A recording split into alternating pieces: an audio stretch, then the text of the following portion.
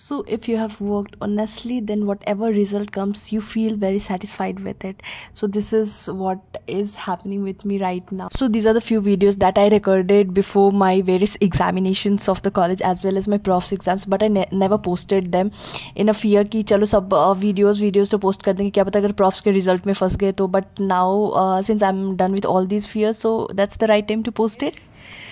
It's 6:30 and my what I have thought कि let's study, मतलब अपना syllabus complete करें. max to max syllabus I am supposed to complete it today. So let's see whether I can do it or not.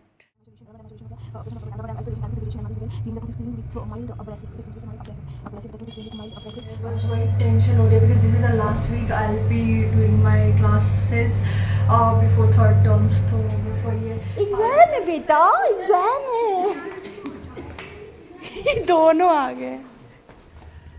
आज हो गया 4 जनवरी. मेरे paper के बस 20 डेज़ में 19 डेज़ बचे हुए हैं और मेरे को बिल्कुल भी मतलब वो टेंशन में मेरे को मतलब नहीं रहना है. टेंशन में रह के पढ़ाई नहीं करनी है. And exactly a week before exam I fell sick, and that too very badly. My body had become so weak that it barely allowed me to sit for longer period of time to study, but still I tried. जैसे पढ़ने बैठती थी severe headache से परेशान हो जाती थी बिल्कुल. When it was peak time for final revision, I was lying on my bed very बीमार and was being hardly hit by anxiety, and exam fears were on top. During whole profs I was on medication, and by God's grace my exams went pretty well.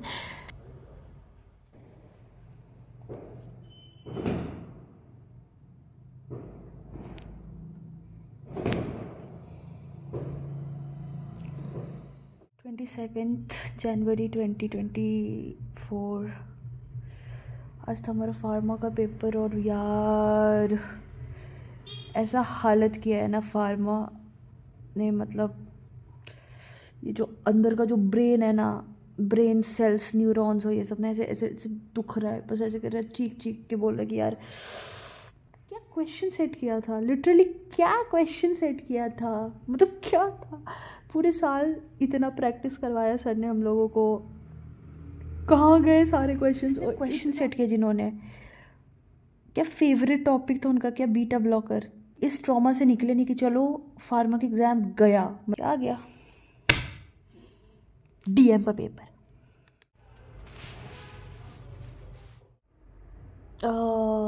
Last paper और sir दर्द हो रहा है. 3 बजे की उठी हुई हो. भगवान भला करे बस आज का पेपर बढ़िया चला जाए प्लीज़. भगवान कुछ तो करो, याद रहे, बस याद रहे जितना भी पढ़ा है ना सब याद रहे. क्वेश्चन मतलब जिन्होंने क्वेश्चन सेट किया है वो थोड़ा सा रहम कर ले.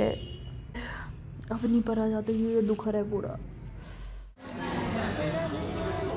दोस्तों पेपर खत्म, ये बस हम लोग पास हो जाए. And after a rest of 1 week, we had our practical exams for the next 2 weeks. And yes, we were done with our second professional exams. अभी भी सना का कॉल आया था ना, रिजल्ट आ गए. मतलब we passed literally, like I passed the exam. मतलब मेरे को इतनी सेटिस्फैक्शन मिली, इसलिए सेटिस्फैक्शन मिल रही है ना क्योंकि माई हार्ट नोज की as compare to first year second year में from the very beginning first term second term third term मेरे सारे पेपर ना पूरे बढ़िया से पढ़ के मैंने एग्ज़ाम्स दिए थे. और मेरे मतलब प्रैक्टिकल्स में तो नंबर बहुत कटे हैं, मतलब नो कमेंट्स, बट ठीक है.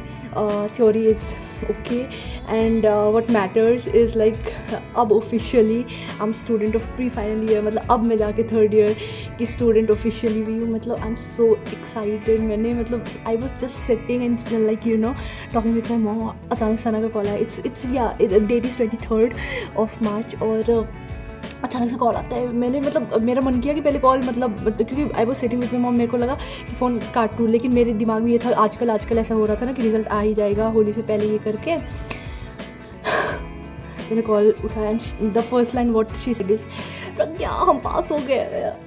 अच्छा अब ऑफिशियल मतलब मेरा जो दुख था, मतलब दुख नहीं था, मतलब आई वॉज प्रेटी कॉन्फिडेंट इस बार कि मतलब क्योंकि पेपर मेरे अच्छा गया था, प्रॉफ्स के सारे गए थे, इंटरनल्स भी मेरे अच्छे गए थे, मतलब और प्रैक्टिकल्स भी अच्छे गए थे, but for marks I was not sure, but finally although I have not topped the exam, I have not,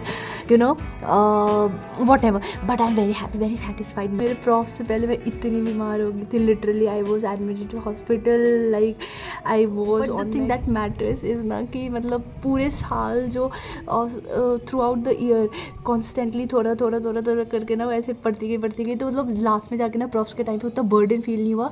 और as a result, and one more thing, when I shared this with my mummy, she is happy that I passed, or because she knows the situation and everything, but the only thing that I got to hear from her is I should consider my theory more seriously than practicals, because marks of practical is not completely in my hand.